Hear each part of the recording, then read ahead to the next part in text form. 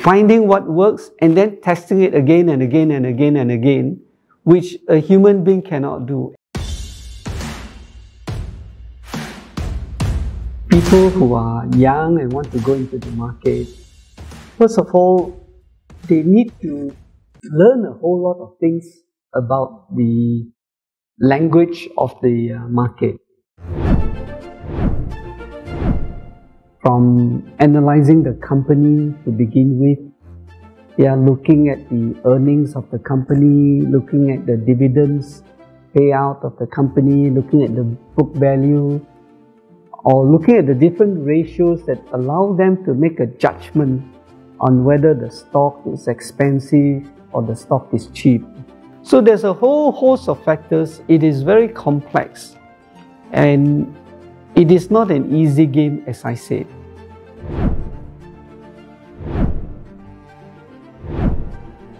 So some people say that, well, I went into the market myself and then I make a lot of money. Usually when they say something like that, it's because they are very new to the market.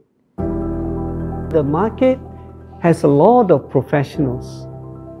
So if you go in on your own and you're doing it on a part-time basis, just giving it 2 hours or 3 hours a day, as against the professionals who give it 8 hours, 9 hours a day, and these professionals are trained and they work in teams in big companies, and you want to beat them at the game in the stock market, it is not going to be easy, I can tell you that.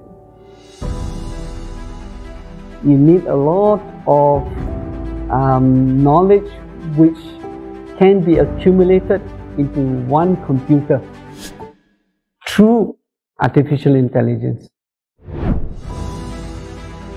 I think one of the interesting things about artificial intelligence is that the computer can go in and learn by itself and identify the patterns from the raw data that you feed in, build its own pattern through machine learning as to what works and what doesn't work, that then allow AI capabilities to help human beings in their decision making, to invest, to improve their chances of making money.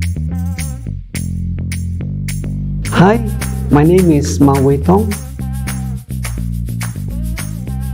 I hope you've learned about AI or artificial intelligence and how it can help you to be successful in the stock market.